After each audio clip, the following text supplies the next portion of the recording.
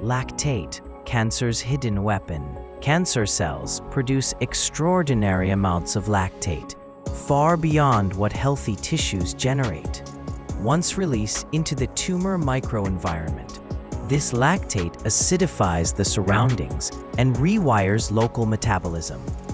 The acidic shift weakens key immune cells like CD8 T cells, NK cells, and dendritic cells, making them less able to attack the tumor.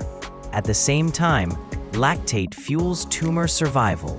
It boosts invasion, drives angiogenesis, and even increases immune-evasive signals such as PD-L1. High lactate levels are now linked to faster tumor progression and poorer responses to therapy. By targeting lactate production or its transporters, scientists hope to strip tumors of one of their most powerful metabolic shields and reopen the path for effective immune attack.